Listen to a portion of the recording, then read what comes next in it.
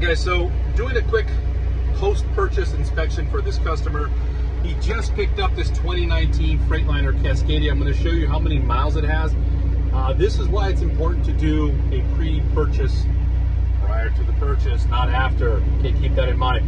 I'm going to show you a few things on this video, this little clip. Let me know what you guys think. Again, get it inspected before you buy it, and this is why. Again, take a look for yourselves. All right, so I just quickly wanted to show you compression test. Again, this is the same truck we are working on. Last 6 of the VIN, there we go. Kilo Charlie 5153, and did a compression test. And the last cylinder, number 6, failed, 78.5. Now this is just based on what the computer calculates as a failed cylinder, okay? A valve adjustment may help it, or there may be something internally going on with this particular truck. So again, get that pre-purchase inspection before you buy it, guys. I hope this helps you guys out.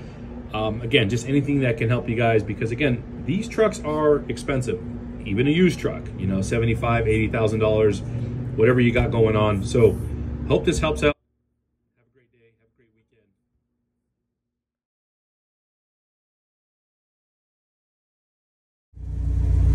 Okay guys, really quick, just want to show you it's got 555,000 miles, just shy of 556, okay? I'm doing a parked regen.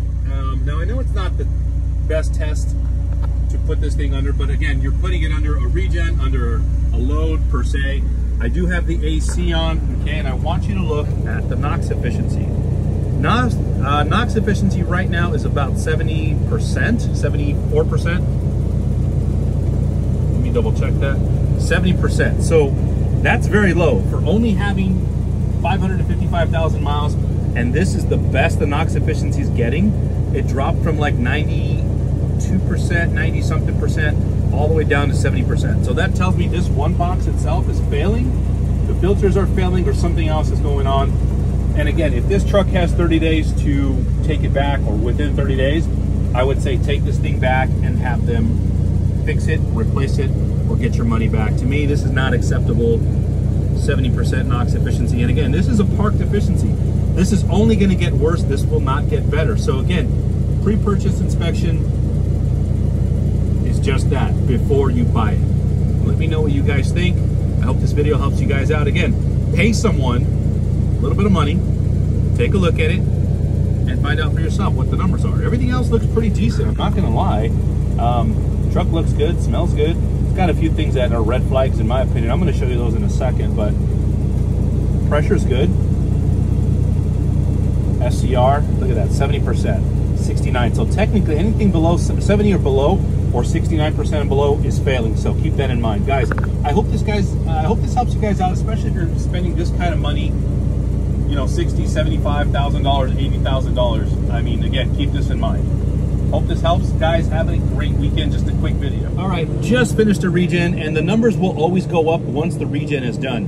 Again, that to me is still kind of funny, because again, the regen, the efficiency is pretty low, considering this thing only has 555,000 miles. Keep that in mind, guys. To me, this truck is no good. I would definitely take it back and have them replace that one box, or just simply cancel the deal. Again, I don't know what the terms are for this particular truck, but just to give you an idea, there it is, 2019. It does have, let me get to my other screen here. Give me 1 second. 555,000 miles. So keep that in mind. I hope this helps you guys out. Have a great weekend. Talk to you all later.